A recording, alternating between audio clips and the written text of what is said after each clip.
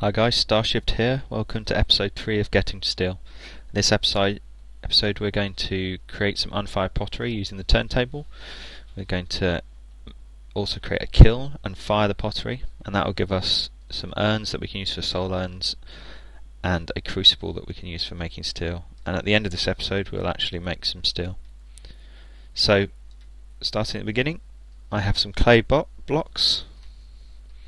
So you obtain these by just collecting clay out in the wild and then using the crafting table to turn them back into clay blocks.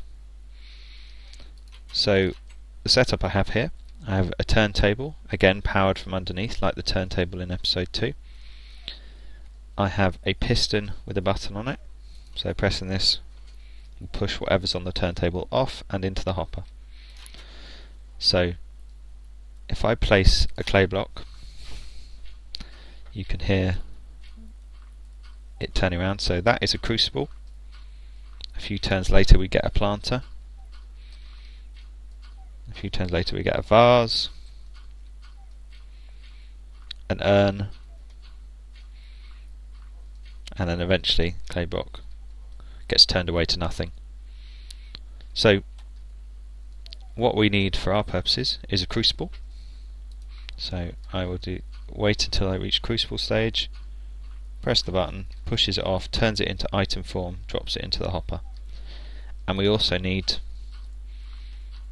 an urn. So you'll need an urn for every piece of steel you want to make, so you'll probably eventually want to make up a simple system on a timer that once you reach urn stage the piston is activated, allowing you to slightly automate this. So you can see here I have a crucible and an urn, both in their unfired state. Now we need a kiln to fire these. So again, the stoked fire from episode 2. So you see a bellows with a timer attached to power and unpower the gearbox, which then pumps and unpumps the bellows. I've removed the stewing pot and we're going to replace it with some bricks in this pattern.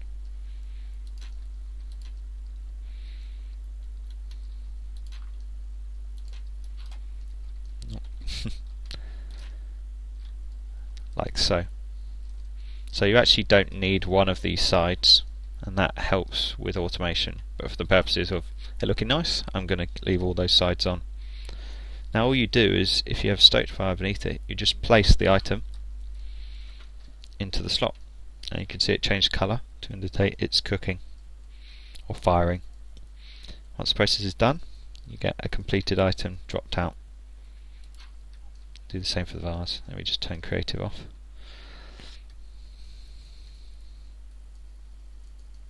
There we go. So you can see I now have a crucible and also an urn, a fired urn.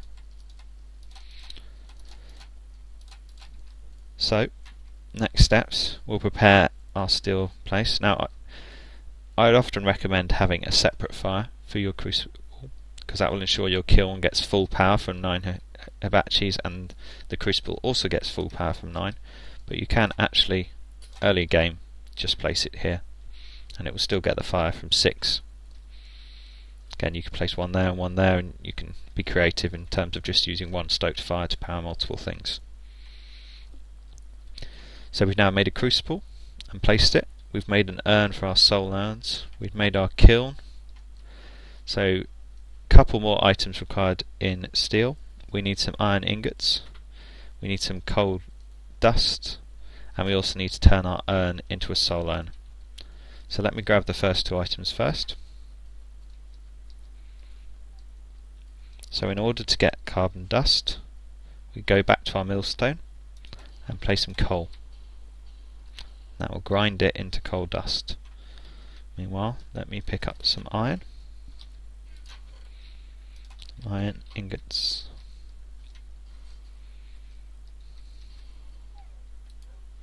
See, we've got some carbon powder. And there's another piece.